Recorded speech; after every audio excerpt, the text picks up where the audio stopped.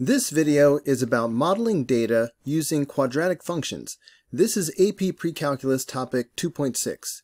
If you appreciate this content, please give it a like. A residual plot is a graph showing the error in a model at each x value. If the model used was appropriate for the data, no pattern will appear in the residual plot. If the model used was not appropriate for the data, there will be a pattern in the residual plot. Number 1. An exponential regression model was used to model a data set not shown.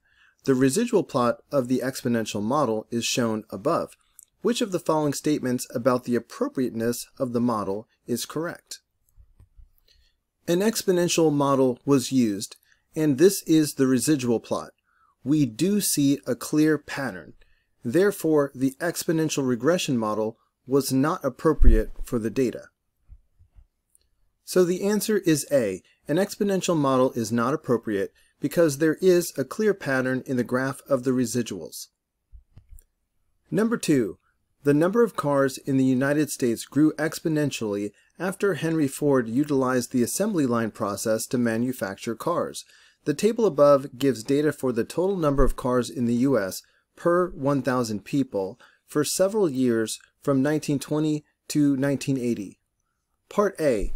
Use the regression capabilities on your calculator to find an exponential model in the form y equals a times b to the x for the number of cars in the U.S. per 1,000 people, x years since 1920. I want you to reset your calculator by hitting second plus 7, 1, 2. That's second plus 7, 1, 2. Now we are all starting off fresh. Hit the Stat button and hit Enter. Let's enter the input values in L1 and the output values in L2.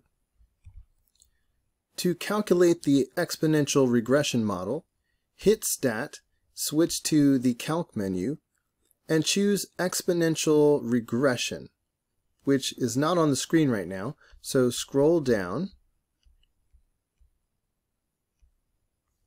until you see it, and hit Enter. Before you calculate, go to where it says Store Regression Equation, and tell the calculator to store the equation in Y1 by hitting Alpha, Trace, Enter. Now hit Enter a couple more times, and there it is. Here is the exponential regression model. The College Board will accept 3 decimal places. However, I find that students often lose points on the AP exam because they round incorrectly. So my recommendation is to always use 4 decimal places and no rounding. Part B.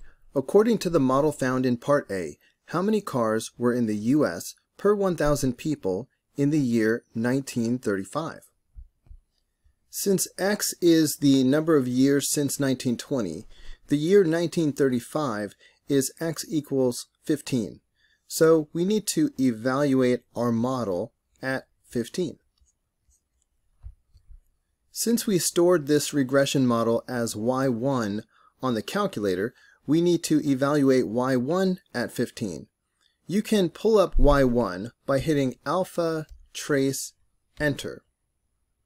You can evaluate at 15 by putting 15 next to it in parentheses and hitting Enter.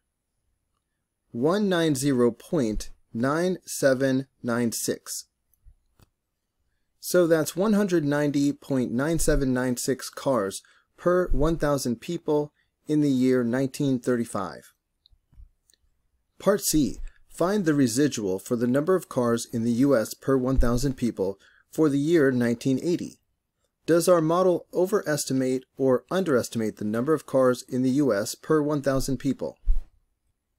The residual value at x will equal the actual value at x minus the predicted value at x.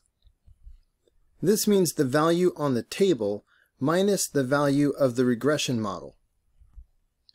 1980 is 60 years after 1920, so x equals 60.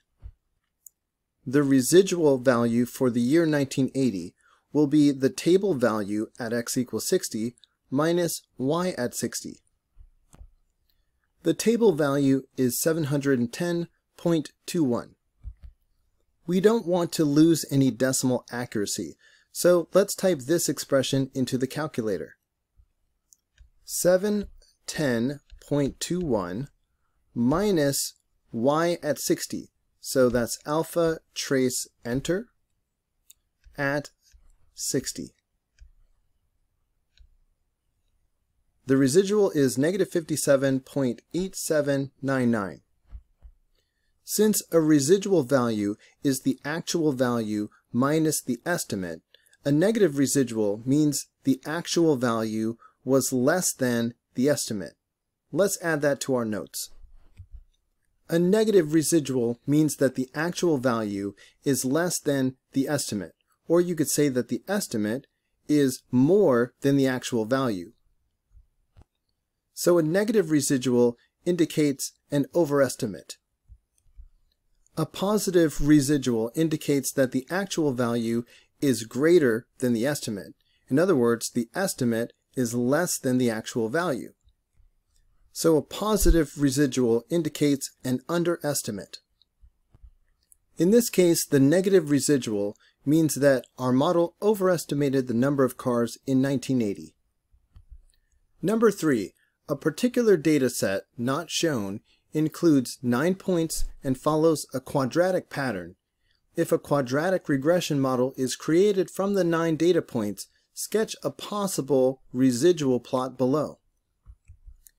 The key is that the data is quadratic and the regression model is also quadratic. Therefore, the regression model is an appropriate model for the data. Earlier in the video, we learned that if the regression model is appropriate, we expect to see no pattern on the residual plot. So, a possible residual plot would be any plot that shows no pattern for the 9 data points.